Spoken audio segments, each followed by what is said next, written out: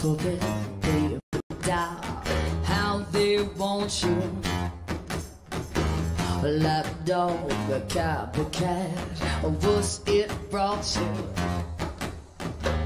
Counting on the days to help you forget. Chasing the crowd just gets so caught up with regret.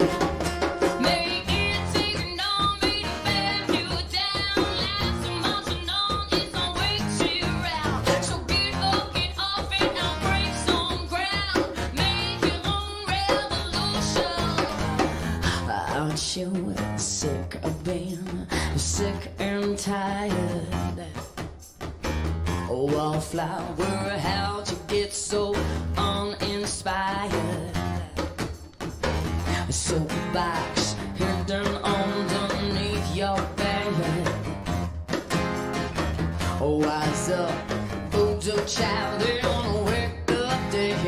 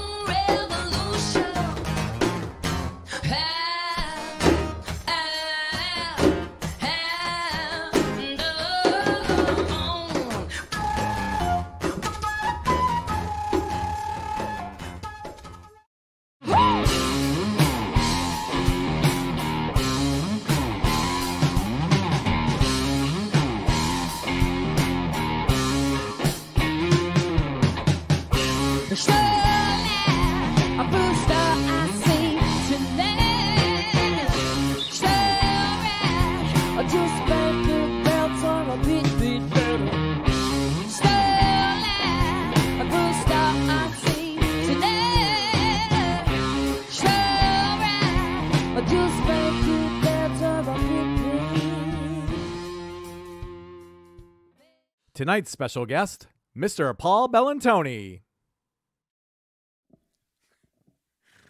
Hello, everybody. We had a couple of tense minutes while the intro. We had what they call a nice adrenaline rush. My heart is pounding out of my chest. In the studio, we had 2 windows open in YouTube, and they were just a smidge off, like just a couple seconds off. And Rich was running around the studio like it was on fire because we couldn't figure out what was wrong. And yeah, I figured it out. So that's a first for me to figure out a tech issue. You did. You totally figured it out. I had no idea what was going on. So just give Rich a second to just take some cleansing yoga breaths. Rich, what do you got? Let me adjust my time. You guys can hear us. You can see us. Can you see us? Can you hear us? Papa, can you hear me? Al Schwartz said, see and hear. The Lynn winner Stewart said yes. The winner of the Jumble was the lovely Dawn Stanhope. It was Raconteur. Tell everybody what a raconteur is, Rich. Raconteur is a storyteller, or at least I don't know. Maybe that's not what it is. I don't know. I always think of it as someone who is a very great storyteller. Someone who spins a mean yarn. Spins a mean yarn, yes. As they say. I don't know who says that. You say that all the time. Somebody confirmed that for me. I always thought of that's why the Raconteurs were called the Raconteurs, the band. That's why he put that for tonight, because it's the Storytellers Show. In case you have not caught on yet, the Jumbles usually have something to do with the show. So tonight we are going to tell you some stories behind some of the songs, and we also have a special guest joining us halfway through the show. Our friend, Mr. Paul Bellantoni, he is from, he's going to be Skyping in from Nashville, Tennessee to do a live song for you all. It's his brand new single, and he also is going to play a song with us. So we're super excited to share all of that with you guys. I feel like we hung out with Paul all week. It was kind of nice. It was very nice. Even though we weren't in the same room. Right, because we haven't seen each other in quite some time. So it was really nice to catch up with him again. He's a lovely person, as you will see for yourself shortly. You saw Paul a little bit last week. He has a Cersei tattoo. He had the Hope Shines tattoo on his chest from our song Fireflies. He had that tattoo. So we are actually going to play Fireflies together later on. So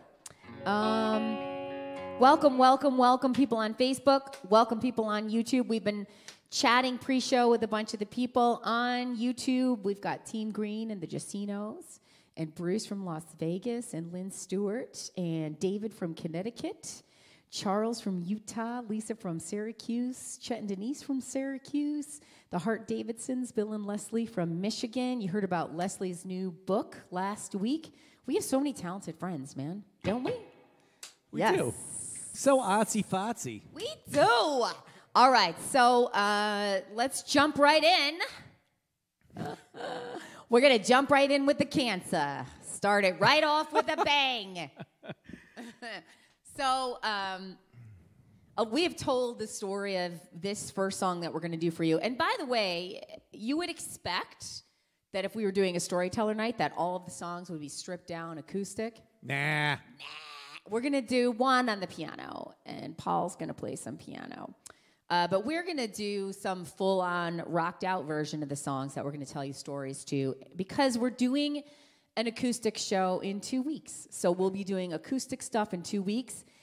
And we just confirmed a show. We're super excited about this. On May 9th, we are going to be doing a show at a major venue in our area. It's an iconic, historic venue in our area called Cafe Lena. And we're going to be doing an acoustic, stripped-down storyteller show. I think I'm going to play piano on stage for the first time ever in front of live humans that night. So there's going to be a limited amount of actual in-person tickets that will go on sale soon. And then there's going to be a way to live stream it as well. So we'll keep you guys posted. Local restrictions are 33% capacity. This will be our first inside gig that is not this room since March 13th of last year. We're going to be super excited, and I may have a panic attack, but it's all going to work out, and please join us. All right. Back to the cancer, Melody. Back to the cancer. So we're going to start out with a song of ours called Like a Drum. And hi, Dave Michaels. I'm sorry. I'm like a cat chasing a string tonight. Our friend Dave is here from WEXT. Shout out to WEXT for all the love they show us. Thank you guys so much. So Like a Drum, as you know, Rich and I wrote this song after I was diagnosed with cancer for the second time. Yes. And the lyrics to this were obviously inspired by the fact that I am a drummer. And we just kept saying to ourselves, we're going to beat this, we're going to beat this, we're going to beat this. And I would say, like my drum, we're going to beat this like my drum. And also inspired by some of the wonderful emails and love notes that you guys sent us after we announced this. But the story that we don't tell very often is kind of like when we got the diagnosis and the days that followed and how that kind of went down. It's a little surreal. Where were we originally? We were in Roanoke, Virginia. Well, we had just left for a 3-month tour. Mm-hmm. We were going to go out to the West Coast and back. And so it was like a good 3 months that we were going to be gone. And it took a lot of planning, and we advertised the crap out of it. So we started out, I think, in Roanoke. Yeah. we were in Roanoke, and before we had left for that 3-month tour, Melanie had a routine test done because she had so many routine tests, because once you have cancer, the doctor is often checking you for things routinely, which is great. We fully support that. And they called us when we were in Roanoke, and they said, well, we saw a little something on one of the scans. We want you to come back because we want to do a biopsy. And we were like, okay. Melanie had kind of sadly gone through this many, many times, so we weren't very concerned. It wasn't my first rodeo with the biopsy. It's probably like my 10th or 11th. Yeah. So we did our kind of a week's worth of shows down in Virginia, and then we headed back. Well, I just want to say we were staying next to the Roanoke Breast Center. Yes. And so I tried to bargain with them, and I said, look, I'm staying next to the Roanoke Breast Center. Can I just pop in there for the biopsy? And they said, no. You have to come back home. Yeah. So we came back, and they did the biopsy, and then we had they said it was going to cancel a gig at the Bluebird. We did in Nashville. We had a decision to make, because they said it's probably going to be 10 to 14 days, or maybe sooner, before you get the results. And we had dates booked that week I think starting in Tulsa, Oklahoma, and then we were doing a bunch of Texas dates. So we just made the decision to live our lives, assume the best, and just take off on this tour. And we were hopeful and optimistic that it was going to be the same as it had been in the past when it was really nothing. Because, like we said, it wasn't the first time we had gone through it. So we just jumped in the van with a positive attitude, and we decided to take off and go to Tulsa. And then when we were in Tulsa, we were pulling up to the show. Yeah. We got a phone call from my doctor, and they said that I had cancer for a second time, which is, when you've had cancer, it's the worst nightmare come true. And it was, in fact, not my same cancer that had come back, but yet a brand new one, just to keep life interesting. And so Rich and I looked at each other. We both started crying. I think I got out of the van and paced around in a gas station parking lot a few times. You did. And then we both said, all right, let's go do the show. So then we drove to Tulsa, and we played a show, because that's what we do. And it ended up being kind of good because, what else were we going to do? We were just going to, cry in a hotel room. If I recall, it was especially good for you. I did have a unique experience. Rich was a sex symbol in Tulsa. So we played our show. We were on a bill with a couple other bands, and we played our set, and then we were packing up after our set. And a woman was so inspired by our performance, and specifically me, I guess. She came up on the stage, and she said, "You guys are awesome." And she grabbed my head, pulled my face in, and gave me a big kiss on the lips. And I can tell you for a fact that she was a smoker, because I could still smell the smoke. Yeah. And I was like, oh, I appreciate your enthusiasm, but I am married. And I did not point out that Melanie was my wife, but I think you spoke to her next. She looked at me and she said, "He says he's married, but I don't give a crap about his wife." And I said, I don't know. I heard she's pretty cool, but whatever. So, we were able to look back on that evening and laugh a little bit. I mean, fortunately, Melanie is okay. As surreal as it was, Yes. yeah. And then I bargained again. Yes, I bargained again with my oncologist and said, "Well, when do I have to come home?" And she said, "Well, immediately." And I said, "Well, could I just play these shows? Because we just have like a couple more months on the road, and could we just play these couple of months and then come home?" And she said, "When will that bring you home?" And I told her the date, and she said, "No, you cannot do that. So you need to come home now." And I said, "Well, what about next week? We're going to be playing some shows in Texas. Could I do those shows? I'm already in Oklahoma." And she said, "Okay." So we did the shows in Texas, and then we had to face the music, as they say. We didn't tell anybody. Yeah. We just had a couple of days to live in denial world. And then we made a public announcement and canceled the tour and told everybody what was going on. And it was a tough ride home. It was. It was. I feel my heart pounding out of my chest the entire time we were driving home. I think we drove home from Tulsa in 2 days, which is a very, very, very long haul. Melanie was basically keeping it together. She was interacting with folks online that were being very supportive. And I knew, though, that we had turned a corner when we stopped to get gas. And I was pumping the gas, and Melanie went into the store at the gas station. And then she came back with a bag full of Bud Lime-A-Ritas. It was basically margarita in a can. There was not a lot of selection at this particular gas station. There was a very small selection of items. And I was in the mood for something fruity. And let me tell you what, they are not fruity. They are not good. I do not recommend those at all. They are disgusting. You know that your life has taken a weird turn if you're drinking Lime-A-Ritas. I have an actual treat for Melanie since we went old school with the backgrounds tonight. I have some visual aids, Melanie. You do. Here's a... Ooh, where'd it go? Oh, it's not there. Where is it? I don't know.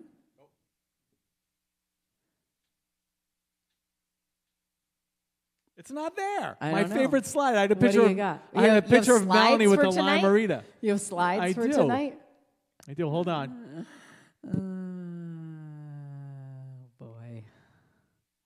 I don't know. I hope it's worth all this build-up. It's not. I had a picture of Melanie drinking a Lime-A-Rita in the van, and now it's gone. You're going to have to post that later on. You're going to have to post that later on. Also, we can't. I can't see the comments anymore. So anyway, I did in fact, full confession, get kind of drunk on that way home. It was a rough trip, but I'm doing fine. And we wrote this song based on all of that. And I am lucky to say that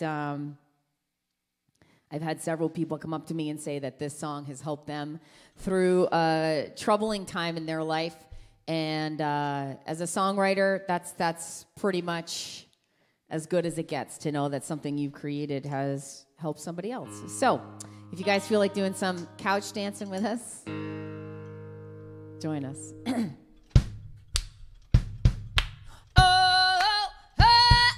I beat my troubles like a drum. I beat my troubles like a drum. I beat my troubles like a drum.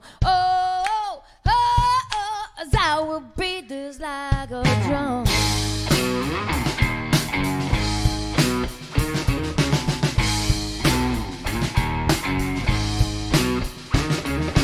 Hard times away and all around now. Heavy is the heart that doesn't pick up foul. What don't kill us makes us stronger around. Well, we ain't dead tonight.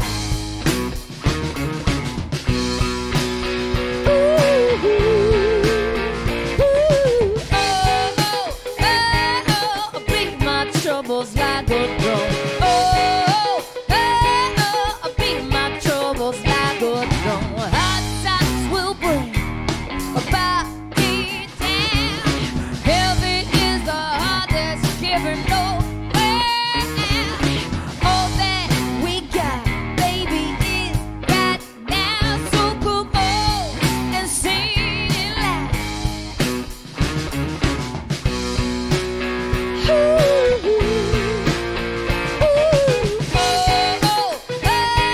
I beat my troubles like a drum.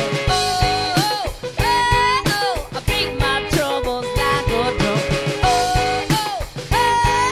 I beat my troubles like a drum. 'Cause I'm through when the beat goes on.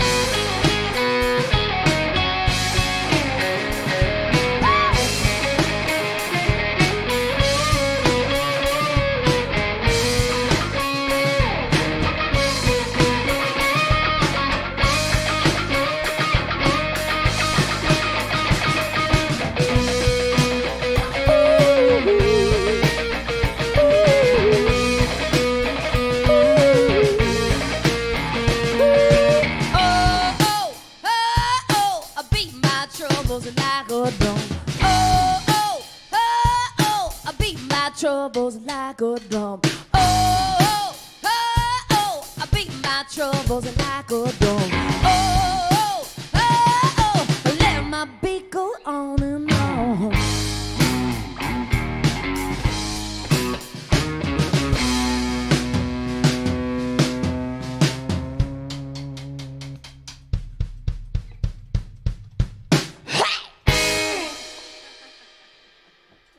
That was fancy. Hot damn.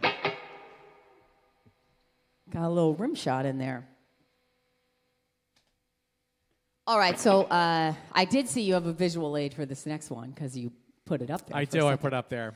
We're going to do a song for you called She's Coming Apart. And this one does feature a lot of folks on hand claps. It does. What folks are those? The ones you already saw a few times. These fine folks. These folks were all sponsors for the CD coming into frame. So they all came to a Weird Dungeon studio in Brunswick, New York, and they actually are all clapping on this clap, or clapping on this clap. Track. Clapping on this track in the album.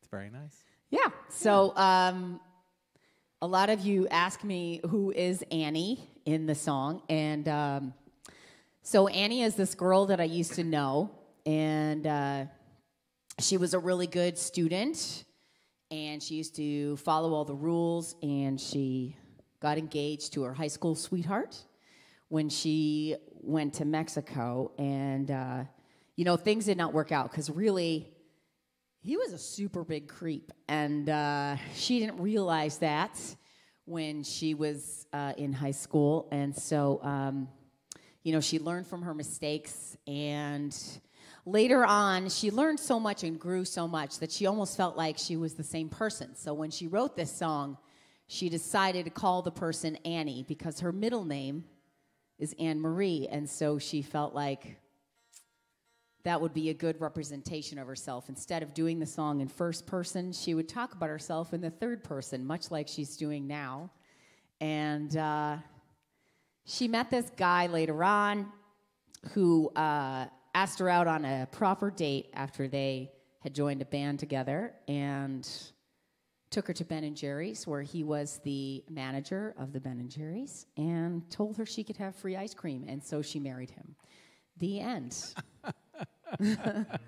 Who knew the power of free ice cream? This song's called She's Coming Apart, but in retrospect, we probably should have called it Annie because that's what we call it all the time. We always say, what's on the set list, Annie? Yeah, so we're going to send this out to Annie, that girl who, man, I wish she could have wised up a long time before. Ready?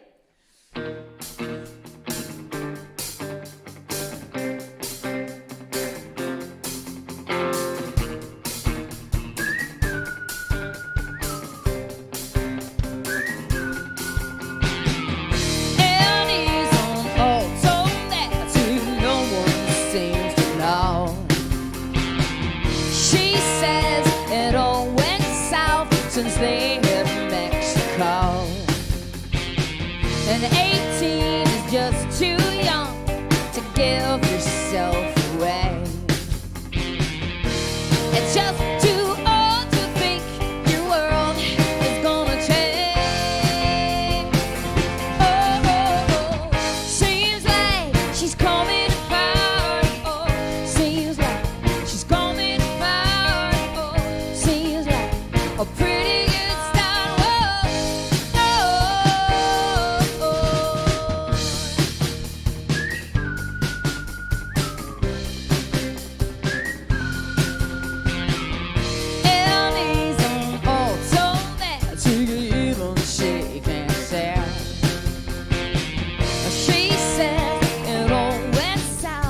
she took her through hell. She sold the ring but holds the baggage 'cause she knows some things are easier to forget than to let go. Oh, oh, oh. Seems like she's coming apart. Oh, seems like she's coming apart. Oh, seems like a pretty good start. Whoa, oh, oh, oh. All this time she wasted back, just trying to keep it together. But she finds sometimes what she really needs is to let it go and leave it. Seems like she's coming apart. Oh, seems like she's coming apart. Oh, seems like a pretty good start. Whoa, oh, oh, yeah. Seems like she's coming apart. Oh, seems like she's coming apart. Oh, seems like a pretty good start. Whoa, oh, oh, oh.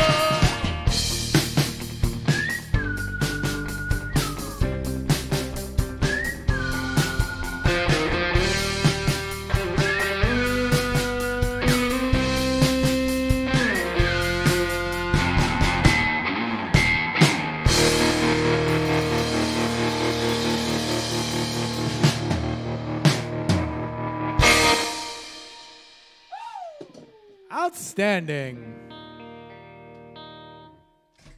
We get a little worried doing these live streams this time of year because people have their windows open because it's gorgeous this week in upstate New York, and we're pretty loud for a basement band. Although when we built this studio in the basement, We may have told this anecdote before, but we got some materials from the local, shall I say the name? The big box store? Yeah, sure. Let's call it the big box store. The big box store. store. That's all we need. Yeah. And we went in and we said we need a steel door that locks and is about this high for our basement. And we need some duct tape. Yep. And what else was it? Some soundproofing materials. Soundproofing material. And they helped us get all these items and carry them out to our unmarked white creeper van. Didn't question us at all. No questions asked. Just loaded it right in and let us go off to build our murder basement. Yeah. So Murder dungeon. thanks to the big box stores for helping dungeon masters everywhere. All right. This next song, Astronauts, I don't think we've ever performed in front of people, have we? I think we've only done that here in the basement. I don't know. I don't think I so. don't think we ever did it live Yeah. in front of people. Yeah. Because we wrote it and recorded it during the apocalypse. So Yeah. Also, 7 Seas and Hell No. That Yep. would be Yep. the case for those as well. This song, we thought we would tell you. I mean, we've told you the story a bunch of times about what the lyrics are about this one. This was inspired by, partly by the pandemic and partly by our childhoods. The world this past year has felt very heavy. The weight of the world has felt very heavy. And if you read a lot of the lyrics that I write, you will see that the weight of the world is a common theme in a lot of my lyrics. But it weighed particularly heavy this past year. And Rich and I would go out for walks almost every day. And at night, a lot of the time. And because we like to be creepy like that and walk around our neighborhood at night. we're still late night musicians. In the Yeah. dark Yep. and scaring the neighbors. And we would look up at the sky, and there were a lot of times that the sky was very clear. And Rich would say, did you ever look at the stars when you were a little kid and lay back in the grass and look at the stars? And I started thinking about that. And we wrote this story about being up in the stars and looking down at the world, and maybe it weighs a little less from up there and things look a little smaller from up there. And so that's what the lyrics are about. But the writing of this one was a little different. I would say typically most of our songs start out with the music part. Mm-hmm. Noodling. Chords, we do a lot of noodling while I'm setting up, Yep. And Melanie will be like, I like that, and she'll take her phone out, she'll record it, and then sometimes we work on it later. Yeah, I would say more bulk than of- half of yeah. the songs have started So that I would way. say maybe like 90%. Some of them start with me messing around on the piano, right, and showing you some. Some of them start with you messing around on the piano. Fireflies, actually, you wrote that piano part and played it on the record. People have seen me play it more often live, but you played that on the record. I play it terribly. I use studio trickery to get that on the recording. So anyway, but this particular song started with a vocal melody, and I don't know that we've had a lot of them that just start with a vocal melody and then we write the chords around it. So pretty much I've been writing on Rich's coattails all these years. So this particular song started with the vocal melody, and I sang it into the phone, and I was so excited to show Rich.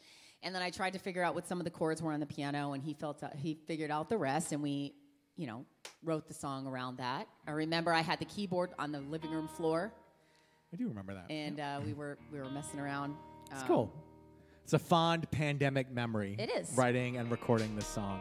It is. And we recorded it virtually, which is not something that we've ever done before. Yes. Hopefully we never do it again. It was a great experience and it was interesting, but it's definitely much easier. I mean, when we wrote the song we submitted a demo to a guy, Paul Couldery, who produced it. Some guy, Paul. And there was no solo section in it. And he was like, I had this idea, maybe do kind of like something reminiscent of the vocal melody for a pass. And I must have played that 5,000 times before I got the sound right and just kind of everything the way that he was kind of hoping for it to work out. And I'm glad that he persisted with that because I think it came out great. But shout out to you because we recorded it here in the basement. And Paul, creepy basement. That guy Paul who produced it has like won Grammys and stuff. So like he kind of knows what he's talking about. And he, I believe, said to you that the tracks he recorded were some of the best he's ever received. He said they were just as good as anything he's ever gotten before from a place. So I was like, wow, all right. Not too shabby for Not our too basement shabby. there, bub. All right, this one's called Astronauts. You ready?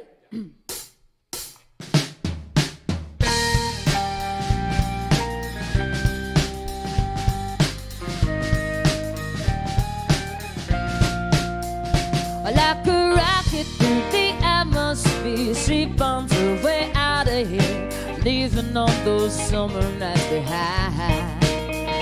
Under stars surrounded with dreams we didn't dare to dream.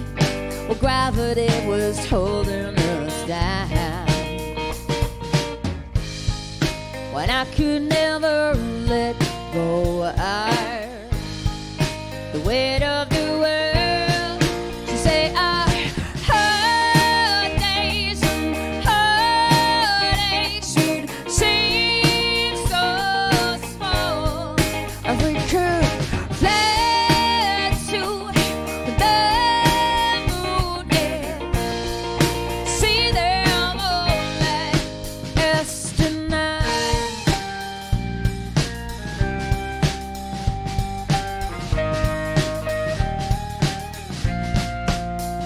Like a rocket ship burnt out too fast, nothing that's too good to last. So we've got to hold what we can. When the sky's too dark to see those stars and crazy dreams, I whisper one of those summer nights when she could always let go of the weight of the world. Say I heard days and heartaches would seem so small.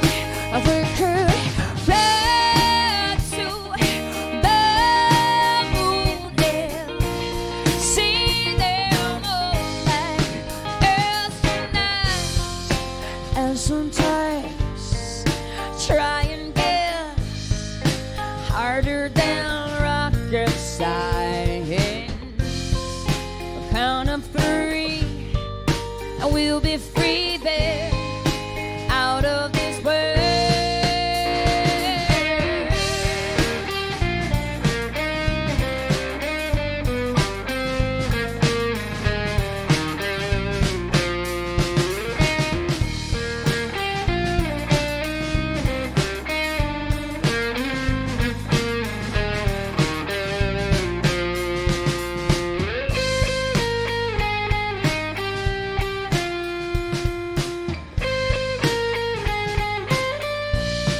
And all the hard days and heartaches seem so small.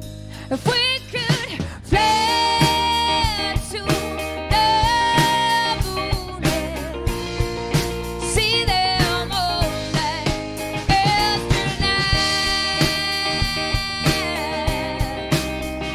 Oh, like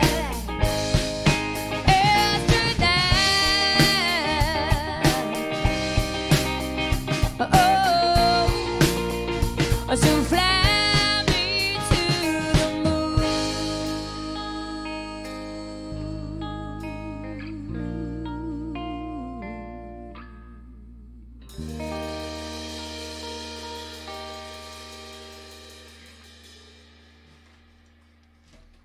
All right, so another one of the new songs that we have never played out live in the flesh, in front of other people in the flesh, is this next one that we're gonna do. It's called 7 Seas.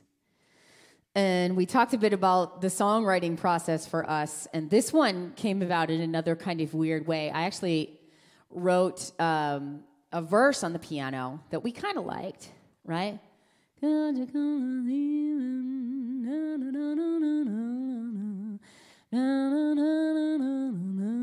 kind of went like that, and but it was kind of jazzy for us, and so we always thought, yeah, that verse is not going to cut it. That verse is not going to cut it.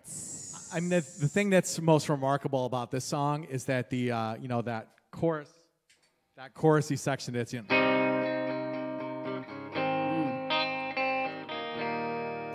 And the melody that Melanie wrote there we wrote probably 10 years ago, and it's just been kind of sitting in a folder in on our music computer here.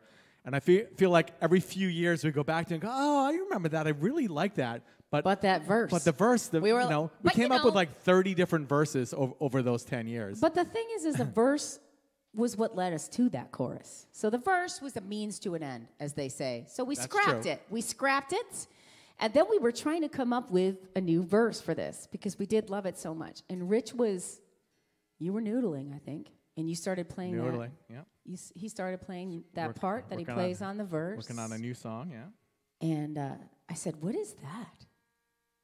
And he said, I don't know. It's something new I've been working on. I don't know if it's any good, which is normally what he says. And I said, I think it's great. I love it. And so I said, did you try pairing it with that chorus where we can never find something? And lo and behold, it fits.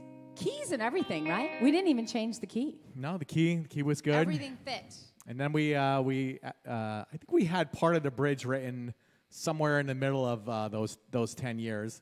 And the bridge ended up being one of my favorite parts of the tune. But I changed the melody recently. Yes, the melody was not what it is now. But like that ending melody as we're going in from the bridge into the little solo section there is it's like one of my favorites, Melanie. Thanks, Rich. Thanks, Richard. All right, so shall we try this one? This one's called Seven Seas, and we can't wait to play it for you guys in the flesh. Sometime relatively soon.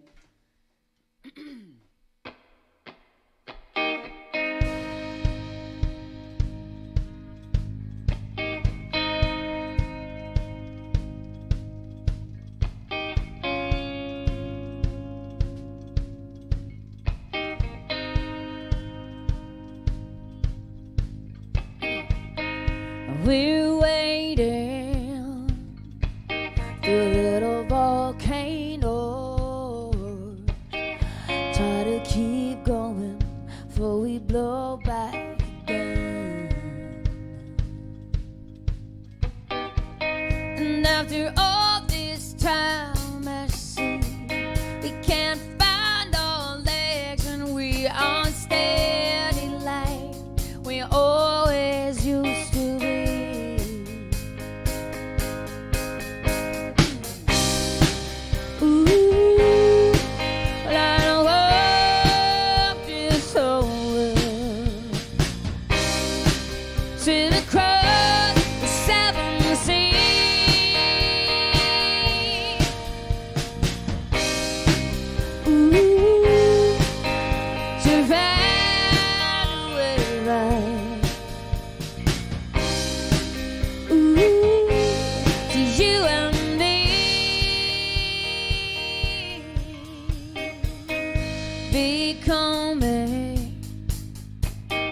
Little volcanoes, can we keep going before we blow back again? We never felt this lost at sea, and I miss the way you looked at me and was better than anything I've ever seen.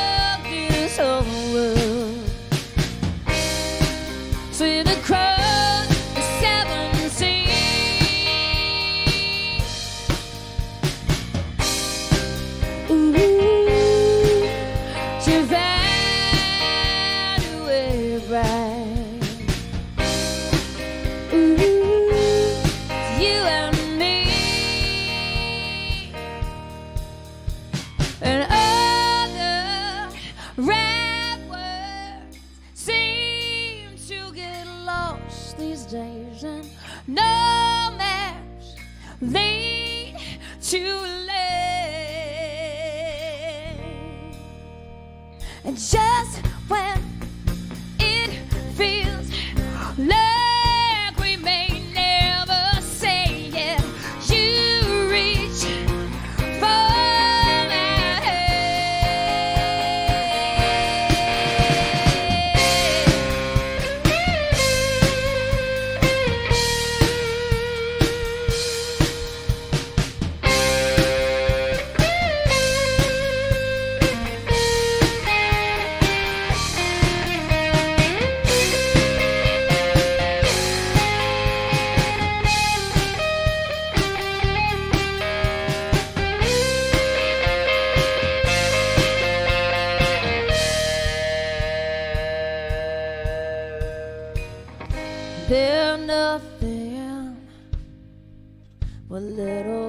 hurricane ocean, and we've got a love as big as the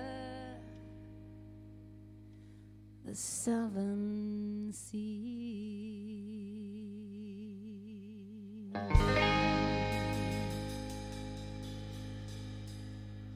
Hot damn, woman. Damn, that's so good. I hope you guys like that song as much as I do, because I love it. It's probably one of my favorite songs we ever wrote. Took 10 years. I love it too. Speaking of songs we love, we mentioned our song Fireflies, and if you saw the tattoo show last week, you saw that a friend of ours who is in Nashville, Tennessee, named Mr. Paul Bellantoni, has a tattoo on over his heart that says "Hope Shines." That was inspired by our song Fireflies, which is an incredible honor for us. He's a very talented guy, as you're about to see, a great piano player and a vocalist, and so we collaborated on that song with him this week, Fireflies. Such a fun experience. And we're going to show it to you now. So here it is. She's been calm and saving me, and I wish you know neon signs. And she's been calm and saving me, but she's got no one on the line. Sometimes hope shines like fool's golden fireflies, and sometimes she finds it's this or nothing.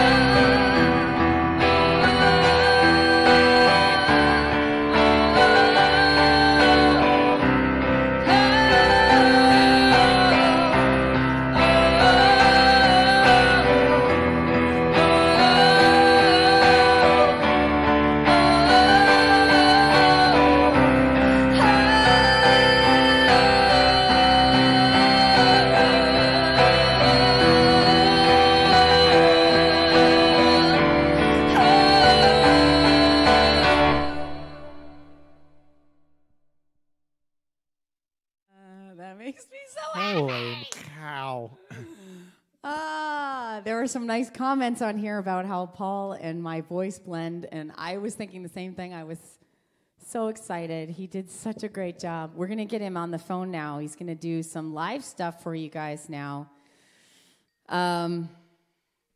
There's this Skype. I don't know if you guys, can they hear this? I don't know. Nobody knows. It's all a mystery to me. So we're just going to get him up here on Skype. I hope he's home. We didn't plan this at all. Check 1, 2. I am a little concerned. Am I calling the right Paul? There he is. Hi! You're a little frozen there. We see your beautiful necklace, just not your face.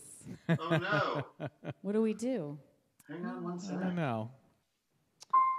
I'm not sure if you got to see all of the wonderful comments from everybody, but they were loving that. There we go. You're Are back. we back? That you're Yes. back! Yay! You're Hello, back! everyone. Yay! Hi. Hello. What a great show, guys. Thank Oh, you. thank you. I've been loving it. That's why I was running to the camera because I was still watching. I'm like glued to this. Thank you so much for doing that. Thank you for having me. We did that once together live in Fort Lauderdale, but never with you on the piano. Never with you on the piano. No, yeah, we had both our bands there that day that we were doing a show. I believe that you're being humble. Yeah. I believe that we opened for you at that show. Oh, well, I don't. Well. I think it was a double headline thing. Yeah. I'm just going to do some house cleaning. You guys can hear Paul. You can see and hear Paul. I'm just, I know you can see and hear us blabbering. We've been blabbering on. But I just want to make sure that you guys can see and Have hear you got Paul. Paul clearly in your sights, everybody? I think they will. I think they do. I just wanted to double check. Okay, so is the collaboration making your next recording? Maybe we should think about that. That would be super cool. So, yeah. So speaking of recording. Yes, they can see you and hear you. We're Okay, good. good. So everybody, this is Mr. Paul Bellantoni, and he is currently in Nashville, Tennessee. We met you in Fort Lauderdale, Florida, when we played a show down there, and you were introduced to us. You and your bandmate, Charlene Chuckery, who I think is watching. I believe she's here right now, yeah. You were our sound engineers. Yes. Yes. And as you could tell by sound check earlier, fake it to make it. He is an incredibly skilled musician, but as far as tech prowess, Paul and I share that. We share our tech skills, Paul and I. Rich is the one that You're made both it all doing happen. fine. I don't know what you're talking about. I'm just a nerd. So, you just recorded. You're in the process of making a record. Why don't you tell us a little bit about that?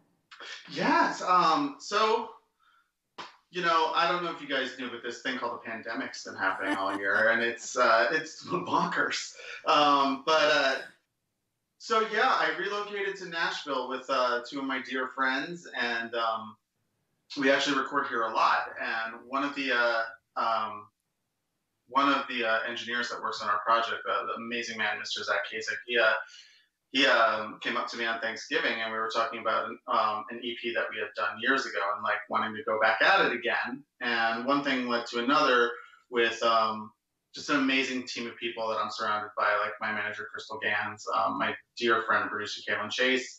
And we were like, why don't we give it a go? And let's do some new songs too. So it was a very cathartic experience. And we just got into the studio and created a new record that's just finishing up right now and hopefully having it out in the summer. That's awesome. And you're gonna do the single off of that for us live. I right now. am. Yes. So I was lucky to hear that in advance, and we both heard you in sound check, and I get the goosebumps every time. So why don't you tell everybody about this song? So thank you so much, guys. I really, really appreciate that. You were mentioning the weight of the world earlier, and a lot of the base of what I write about has to do with like the human experience and like carrying that weight as well. And finding hope through a lot of the dark places. And I knew whatever the next project I was going to do was going to be on the personal side. It was the path that was happening at the time. And prior to the pandemic, I was doing what a lot of people were doing. I was working really hard, kind of burning the candle at both ends. Like my mindfulness wasn't there, my priorities weren't there, or at least I thought they were. And everything kind of came to a crash. For people that don't know me, like a lot of musicians have day jobs. I was a hairstylist as well as working in music, and everything shut down for me. And I was kind of leaning on certain relationships at the time and trying to hold together like a fabrication of what I thought I needed out of life. And I hate to nerd out, but like you ever watch Star Trek: The Next Generation, like that holodeck? Yes. They like go and they like go to like that phantom place and like they can be anywhere and do anything. And it's, the kindling to the fire was, I got my heart hurt pretty bad by someone that was, really important to me, and honestly, circumstantial, really. And life just was changing so fast. And next thing I know, I'm in Nashville. I'm starting a new life. Who knows what's happening? And a lot of healing really started to happen. And I remember my best friend, Alicia Skye, would always say it to me, like in times of struggle, none of this is real. None of this is real. It's all a fabrication of ego and like all this and like that holodeck. None of this is real, and rebuilding everything. And like, what is my purpose? Who am I? The music, full force, always like dragging me back in, as I'm sure you guys know. It's always there with us, and it's a huge form of our therapy as well. Yeah. And so it was, sometimes playing make believe can break your heart, and the universe has a way of being like, all right, I'm going to pull you out of this, even if you're dragging, like kicking and screaming and have to be dragged out of it. And I realized that it's all an illusion. And we have to like trust ourselves to find our true happiness and get through it and get to hope. And that's essentially what the song's about. That's beautiful. Will you play it for us? Absolutely. Okay. So we're gonna give you the full screen here, so we're not lurking in the corner here. Oh, but I like it when you lurk. So thank you guys so much for having me. By the way, I can't tell you how much I appreciate that. And what's funny is that you're on the TV screen, so I'm like looking at you over here, camera. Okay. So this is Illusions. I hope you all enjoy it, and thank you so much for having me.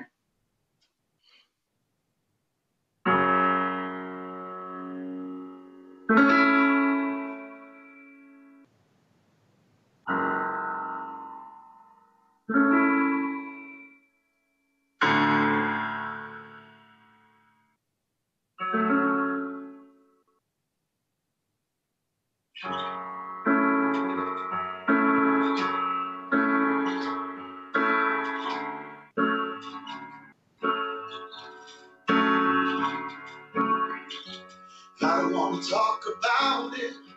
I don't want to try and read your mind.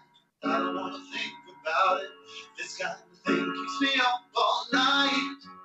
I don't want to hear about it. It always tears me up inside.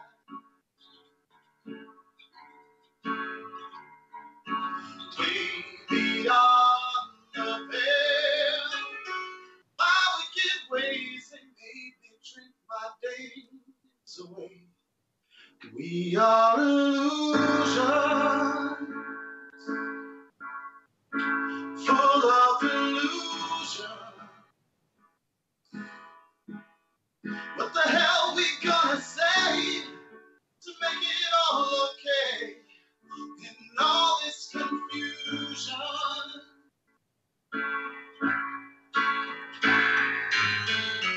I don't want to talk about it. I don't want to look inside your mind. I hear the place is crowded. There in the shadows, wake night, looking past the veil. We fade away to just the bones of our mistakes. We are illusions.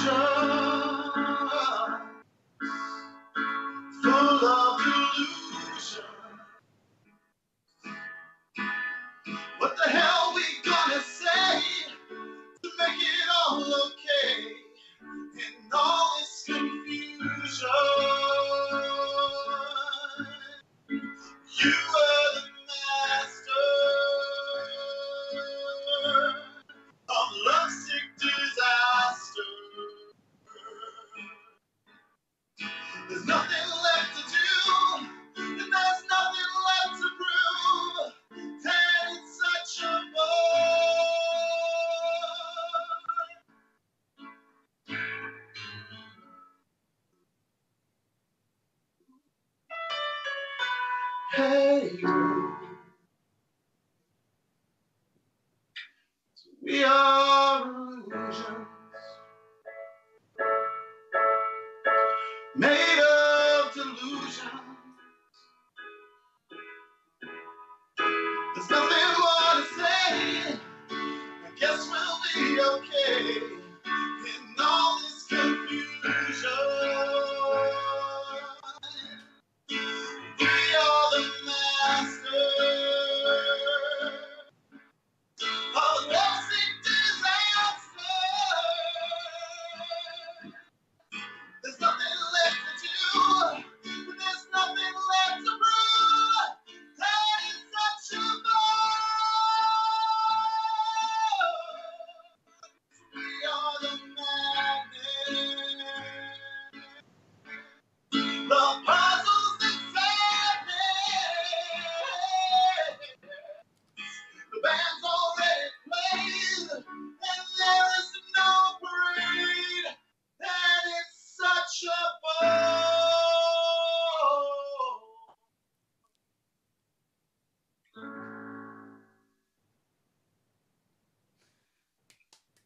Ow!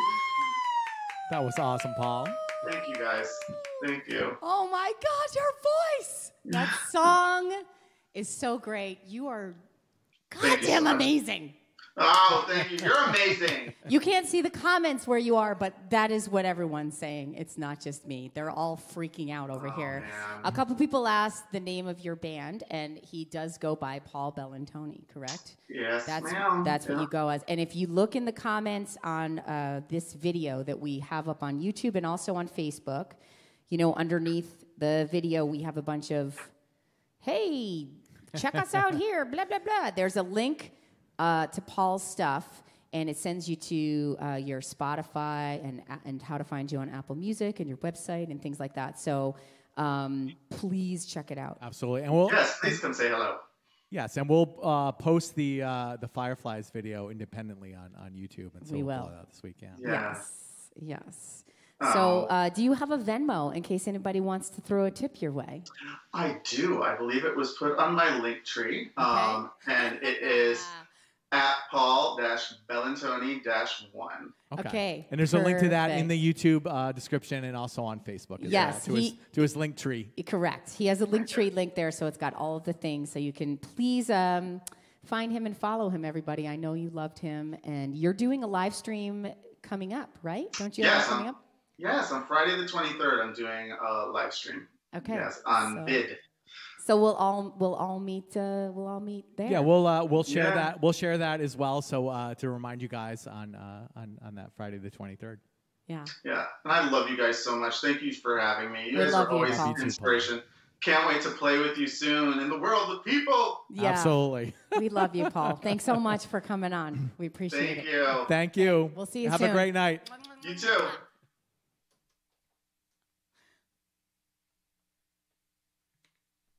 So I'm so glad that you guys love that. Seriously, I get the goosebumps. That song is so good, and his voice is so good, and he's amazing on the piano. I'm really, He's awesome. and I'm standing here behind the piano to play a song, so I'm not going to do that just yet. I need to cleanse your palate before I play the piano. What are you saying, Melanie? He's so good. I can't play the piano now.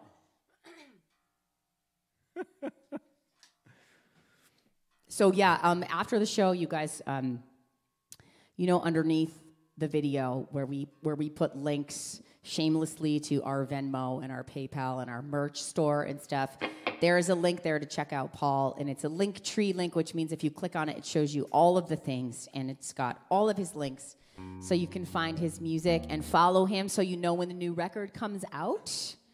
And yeah, we'll all watch his live stream together on the 23rd. Very cool. So, in the meantime, Yes. we're going to do this next song of ours is a song of ours called Gold. And so you said to me you had a visual or audio aid for this. Yeah, I mean, I sprung this on Melanie while Fireflies was playing. I don't know if I found the old original demo that we submitted to the producers for this song, and I think I don't know. I seem to mess them up. Let me see if I got any of it here. I suppose I'm sorry, doesn't mend it. Made a mess and wasted every second. It'd be fair if you just walked away.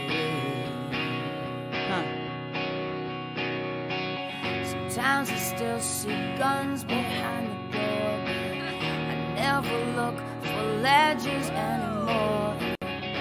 I've been trying. So, I don't know. that's the original demo. I was a little dark there. I went a little dark. There's something about a gun. Yeah, I often go a little dark with the lyrics. That's and life. So that's a thing that Rich pulls me back on. He's like, yeah, that's maybe a little too dark. The other day I went out for a walk and I came back and I said I had put a bunch of lyrics into my phone and I said, what do you think? I think I got some good lyrics. And I read them to him and he goes, that's a little soul crushing. Let's rework it a little. It's a little dark. So Rich is... All right. Rich grounds me. He's my... As Paul said, in the dark times, he looks for hope. Hope shines. He looks for hope. Rich pulls me back from the brink all the time. And no pressure. No pressure. No Oh, pressure. Boy. Oh, boy. Without you, you know. So anyway, this song, Gold, this was written... about how it's a love song about relationships and real relationships, much like Seven Seas, in times of distress and how sometimes it's difficult to be in a relationship where you're very close all the time. It's challenging, right? Especially with me. It's difficult to be in a relationship with me. No comment. And I was finding it hard to put these lyrics down, and I kept writing them, and they were trying too hard. The lyrics were trying too hard, and I remember having a conversation with my friend Chet Seidel about it. He's watching. You guys all love him, and Chet and I were talking about it. And I Don't said, speak for me. And I said, I know what I want to say in this song, but I just feel like I'm writing these things that are just poetic for the sake of being poetic and not because it's what I want to say. And I just want to say it. And he said, have you ever heard this song, In the Shape of a Heart by Jackson Browne? And I said, no. And so he said, you should listen to it. And so I listened to it. I found an acoustic version, and I listened to it and started to cry, and then immediately wrote all the words to this song. So shout out to Chet for also helping to ground me. But one of the things we learned with working with Paul Coldery on this one was the value of a producer, right? Indeed. The churning that the guitar was doing ultimately did not make the recording. I have one more visual aid. I don't know if it's going to work. Yes, blocking Melanie. This is what we actually used in Gold. It's called the Omnichord. And it's basically you push a button and it generates a chord and has that weird kind of organy quality that is in all of the verses of Gold. Yeah, and I remember when I was singing this in the studio, a challenge of singing in the studio with producers and being nervous. And Rich and I were signed at the time to a label. It was before we became emancipated from them. And there was a lot of pressure, and I was trying to sing it perfectly. And, that's really not what it's all about. And my friend Chad, who's watching tonight also, reminded me of this story and said I should mention this, so shout out to Chad. But when I was recording this in the vocal booth, I was in a separate room from everybody else, and Rich and Paul and Sean, the producers, were all in one room. And all I could hear was when they would talk to me in my headphones, they would hit the button and go, let's try that again. One more shot, they would just say. And then... we're all smoking cigars. Yeah, we're the big boss. You sing it again, woman, sing it again, yeah.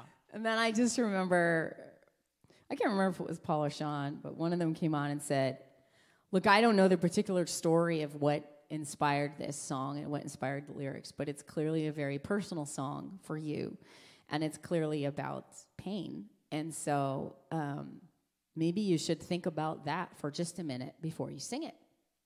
And you know, that's the value of a producer, right? They can remind you of that. It seems like a really basic thing when you're singing in the studio, but sometimes you lose sight because there's all this other stuff going on and you're nervous. And so I thought about it, and I started to sing it, and I started to cry. And if you go back and listen to the track that made the cut on the record, I am actually crying in part of it. And I remember finishing, and I had like tears streaming down my face, and I just hear, and the headphone comes on, and they're like, yep, that's it, we got it, come on up. So I will always remember that. Yeah. Oops. It was awesome. Not the crying, but the performance. The crying was pretty good, too. Ready?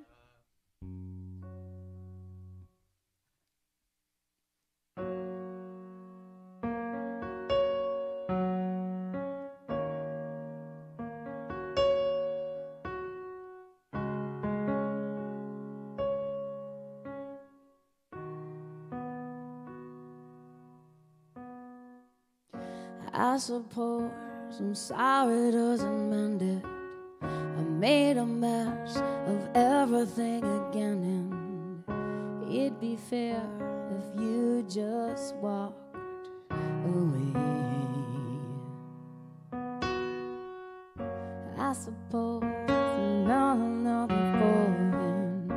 I'm not one for ledges anymore, and I've been trying harder than I say.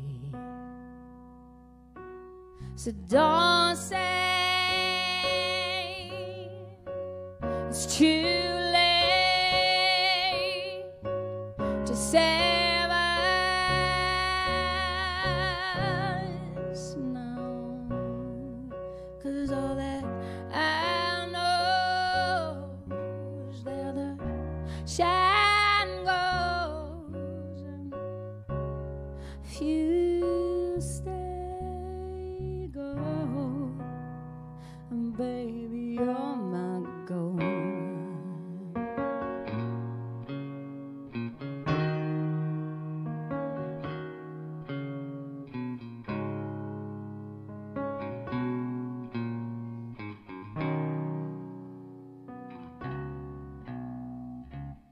And I suppose forgiving doesn't mend it, 'cause we're bound to screw it up again. But just know I never meant to let you down. I guess it was so hard for me to see, since you've been the anchor keeping hold of me, that you would be the one of us to drown. So don't say it's too late to save us now, 'cause all that I know is that the shine goes, and if you stay, go, baby, you're my goal. And I always thought you knew that all I want is you. So don't say that it's too late to just save us now, 'cause all that I know is that the shine goes, and if you stay, go, oh, but baby, you're my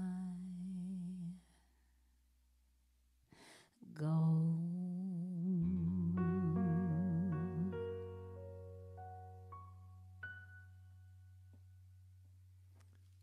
Hot damn. Melanie Kramer. Vocals and the piano. That was gold.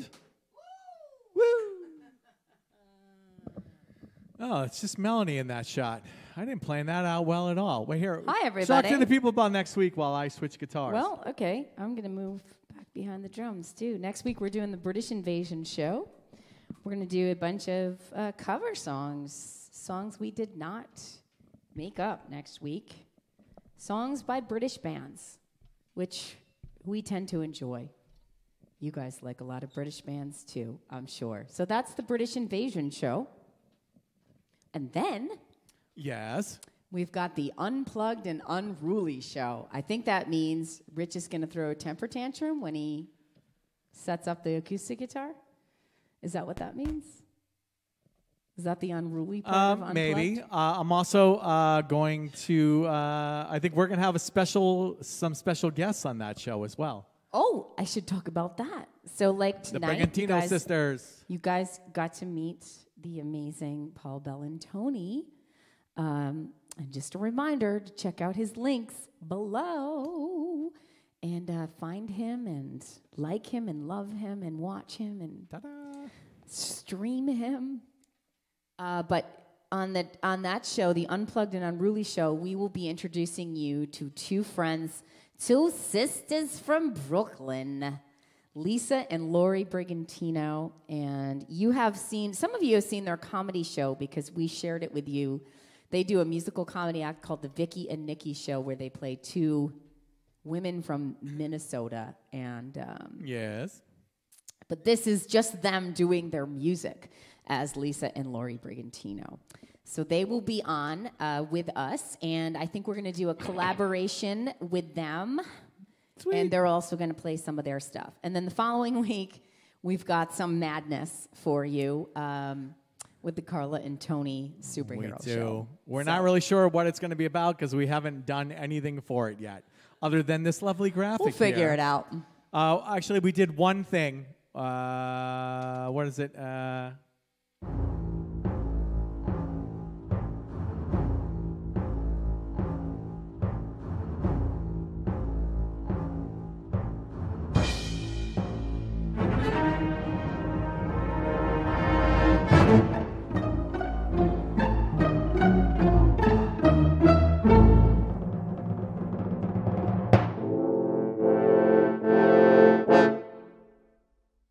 So, high drama there. Nerding out, as usual. I enjoyed when Paul Bellantoni asked us, do you watch Star Trek? We apparently never had that discussion with him. I guess not. Yeah. So, as you know, super nerds. We're super nerds. So, now, you talked about something briefly in the last song about what it was like to be signed and on a label. Hey, you know what's missing? Is Leftover Girl. Oh, yeah. So, coincidentally, this next song, we wrote a little bit about our experience with the label. Not to get into too much detail and nitty-gritty, but we had a similar experience that a lot of musicians have. We felt like it would be really good to be signed, and we were signed, and we had a very nice introduction to some producers who we continue to work with even without the label. But when we decided we wanted to leave the label, it's always a little bit of a legal sticking point about your publishing. Yeah.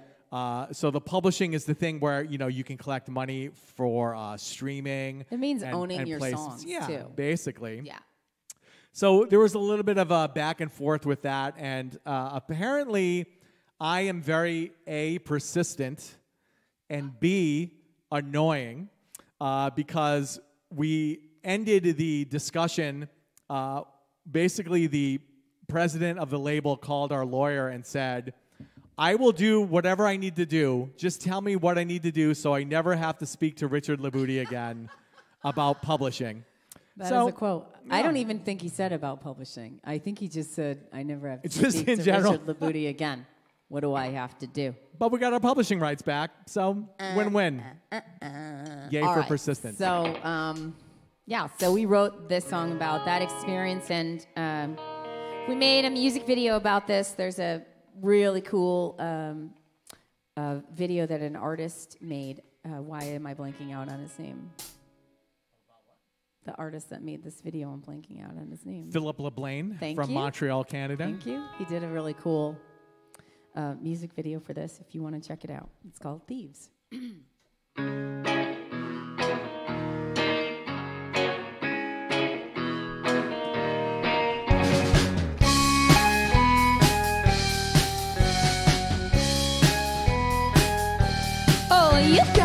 You got a pocket full of cheap salvation.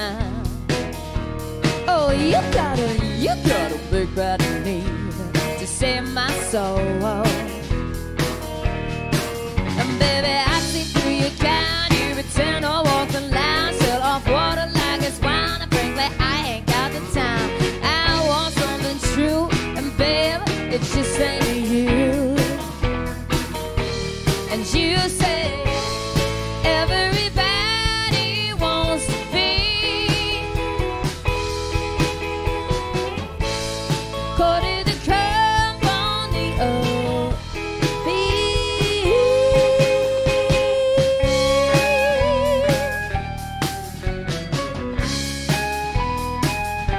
Oh, you had a mouthful of sweet sensation.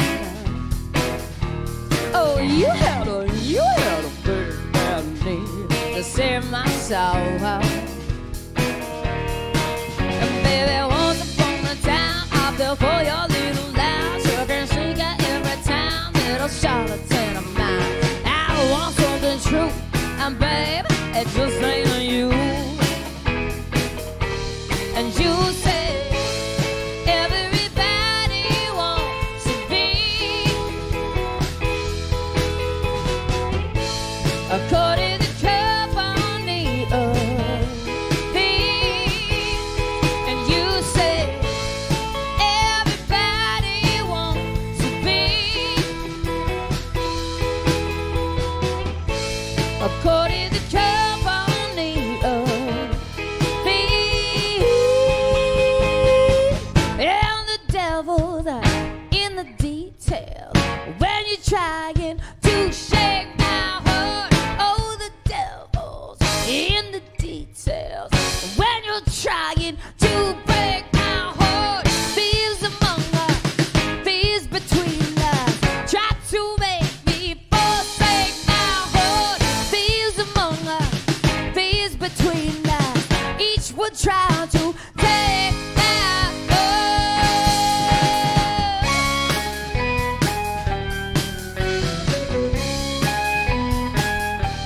Oh, you keep your pocket full of cheap salvation. Oh, you keep your big brother need to save my soul. You wanna save my soul? I don't need you to save my soul.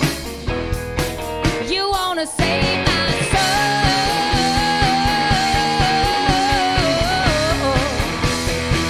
Go save your own damn soul.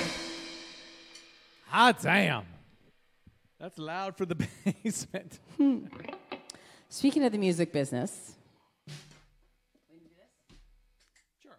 So this is a song called Leftover Girl from our CD Revolution. And I wrote the lyrics so that this song was phrased like it was about a relationship. And we've all had our fair share of bad relationships. So I thought that was universally relatable, unfortunately. But really, the secret behind this song, because I have somebody who never makes me feel like a leftover girl in my relationship. Aw, that's nice. We have that on video now. You sang that. That's nice. So the secret is that this song was actually written about our relationship with the music business and some of the things that we have gone through, and especially, not to take anything away from you, Richard, but especially as a female in this business, it can be pretty brutal. You are judged on things that have absolutely nothing to do with your abilities or your talent, and it gets pretty pretty brutal and can make you feel pretty awful. And so, so that's really what inspired the lyrics to this song. And I hope, my wish is that no one out there ever feels like a leftover girl. Whatever your Except for you, Larry. gender identification is, my hope is that no one out there ever feels like a leftover.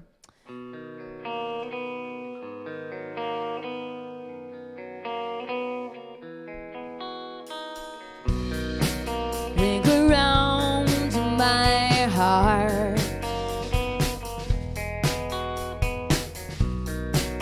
pocket full of scars. Oh, love me do, forget me not, play it out just like an afterthought. So I'll always be your leftover girl. And I think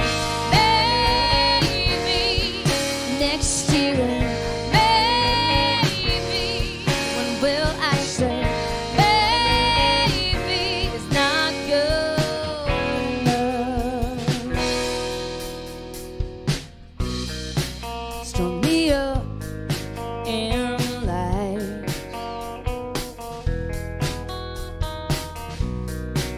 and I'll see that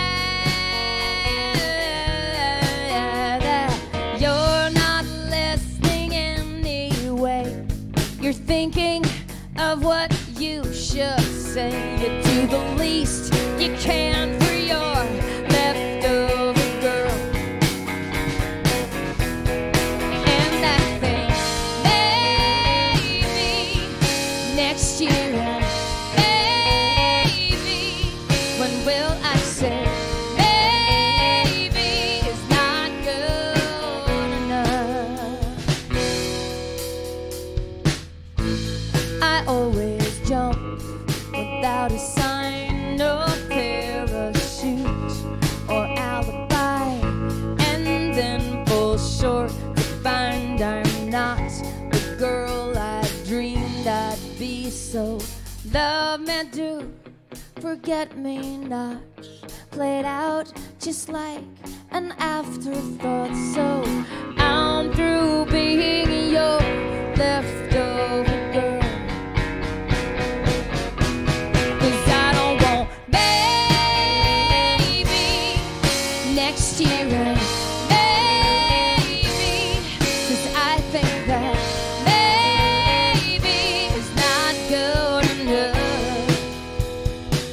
Oh, so don't get me maybe next year, maybe when I think that maybe is not good enough.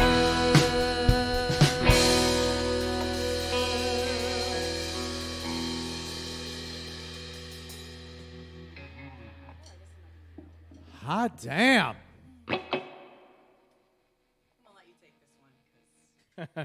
So the next one is The Cost of You. And we were talking earlier about Seven Seas. It took us about 10 years to write that. You know, we had written a couple little segments of it, and then it took 10 years really to develop it. And then I'm not sure we would have ever finished it if it wasn't for the pandemic, because we had lots of time to kind of go through our closet and you're right back there, and and kind of just find some nuggets that we wanted to work on. I think that might have been the only one. But this next song, The Cost of You, we actually wrote in this room that you can't see. It's right off to the side here. And I have a very vivid memory of us saying, you know, we kind of wanted to write a song that was had a basic building blocks, like just 4 chords, kind of over and over again, the built-in intensity throughout the song.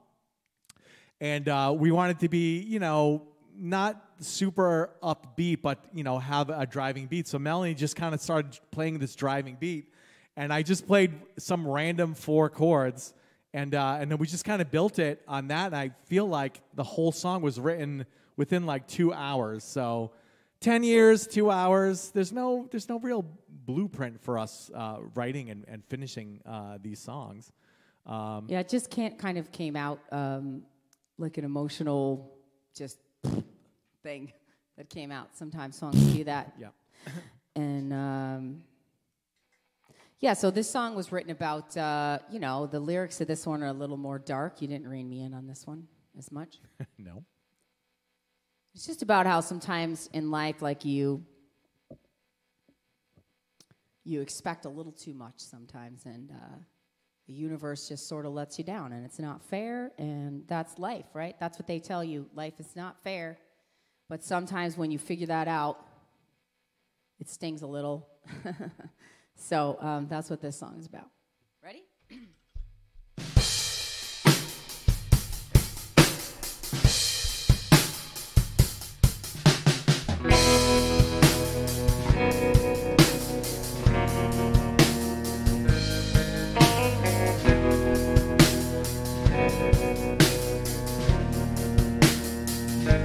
Oh, the bear was true, but I spent the course of you, and I've lived for less, but it kept me to confess that ooh, you let me down.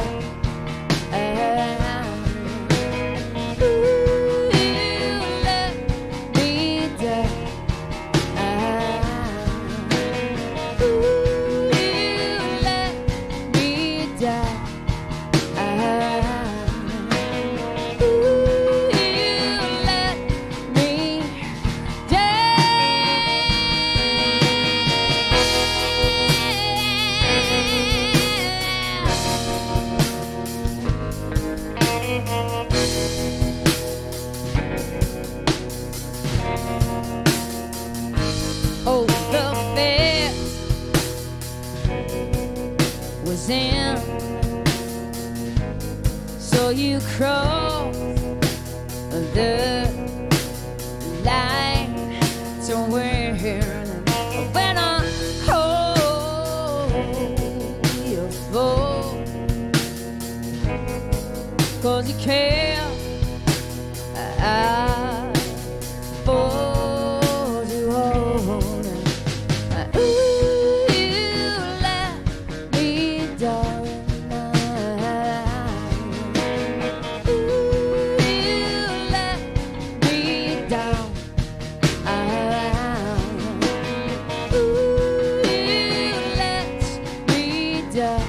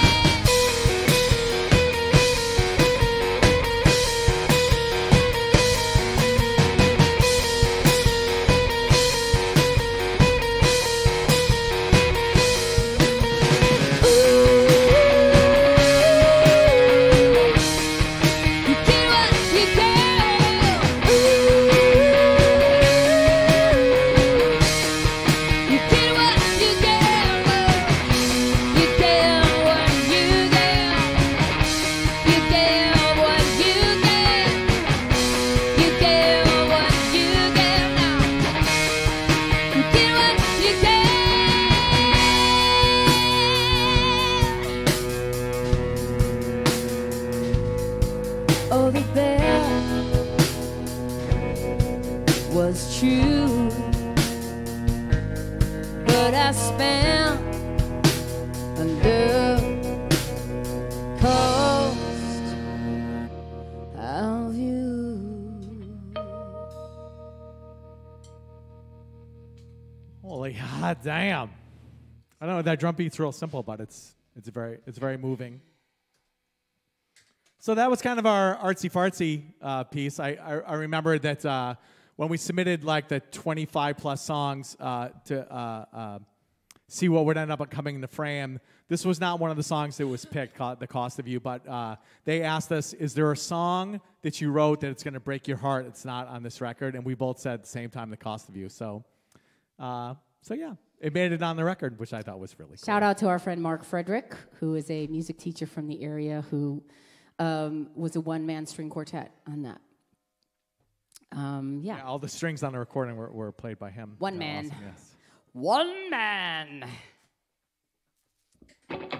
So thanks for joining us tonight, guys, and thanks again to our friend Paul Bellantoni for joining us and being just such a lovely soul. We are better off knowing you, Paul. And absolutely, check him out. Show him some love. Yeah. And we'll let you know when he's doing his live stream. I think it's on the Friday the 23rd. So. And we're going to keep doing these free live streams until I think May 8th is our last one. It's our last of the weekly Saturday night live streams, and then there'll be a little bit more sporadic after that because we have some gigs live out in the wild. Our very first show out in the wild will be May 9th at an iconic venue in our area called Cafe Lena, and we are going to be doing a stripped-down acoustic show. And I know that they're going to be live streaming it as well. So once we have more details about that, we will let you guys know. And more gigs are appearing every day on the tour page on the website. So if you want to see us live in the wild, keep checking that website, and gigs will keep appearing. And if you have a minute, just like this video, follow us on YouTube and Facebook. There is a Venmo link and a PayPal link in the Facebook and the YouTube descriptions, and right here on the screen. So a lot of you, if you dug the show and you want a tip, you can do that. If not, that's cool too. We still love you. A lot of you very generously have helped us through this year, and please know that we are so grateful to you, and thank you so much for all the love and support, not just financially, all the love and support through this year. Thank you very much. We appreciate it. We're going to do one more, and it's the rocker that we wrote in the pandemic, as I like to say. Yeah. So this song, Hell No, Rich had said, I want to write a rocker.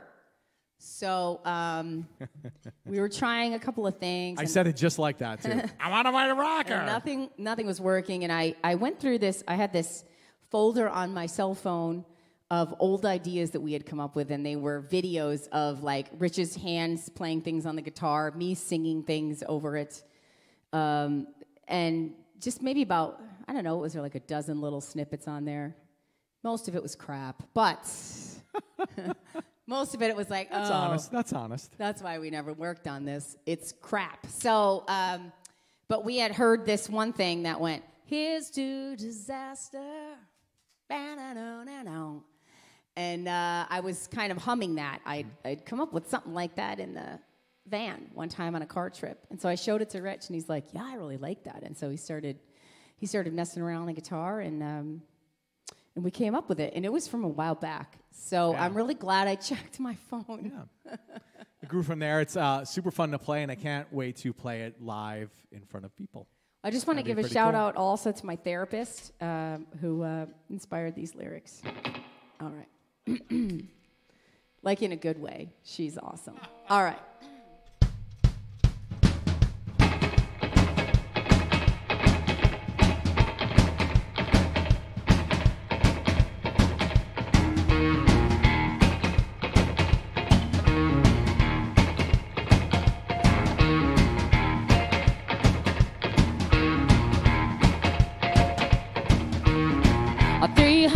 Heartbeats, one thing you can count on.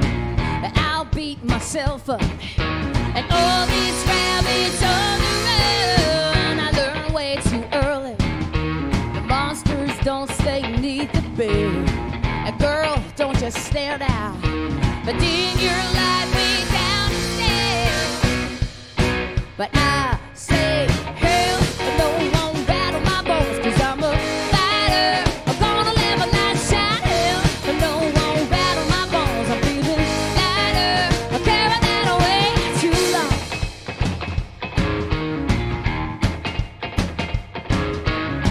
so here's to disaster. Made me who I've become, a queen with a backbone, and no more rabbits on the road. I keep on trying to learn that I deserve. still standing. No, you can't keep a good woman down. 'Cause I no won't rattle my bones, 'cause I'm a fighter. Gonna let my light shine. Hell, no won't rattle my bones. I'm feeling lighter, carry that away to hell. No won't rattle my bones, 'cause I'm a fighter.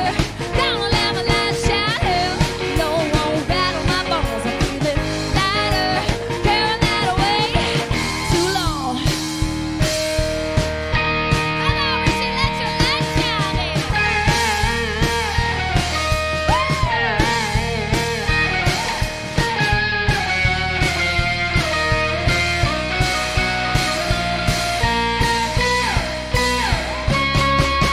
Hell, no won't rattle my bones, 'cause I'm a fighter.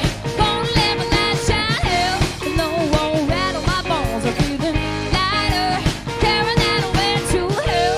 No won't rattle my bones, 'cause I'm a fighter. Gonna let my light shine. Hell, no won't rattle my bones. I'm feeling lighter, carry that away to love. Hell no. Come on, let your light shine, baby. Let it all go. They go by carrying that way too, carrying that way too long. Holy hot damn. Melanie Kramer. Outstanding. Thank you guys so very much for hanging with us. We love you guys for hanging with us every week. We really appreciate it.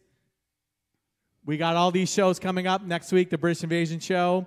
Unplugged and Unruly after that. The Carl and Tony Superhero Show. And then one more week after that, it's going to be kind of an intimate close-up thing that we do for our last of our weekly shows. Thank you so much for joining us. Thanks, you guys. Take care of each other, please. Have a see you safe guys week. next week. Thank you. We're going to end with that the Bean preview. All right. If only I know where it is there.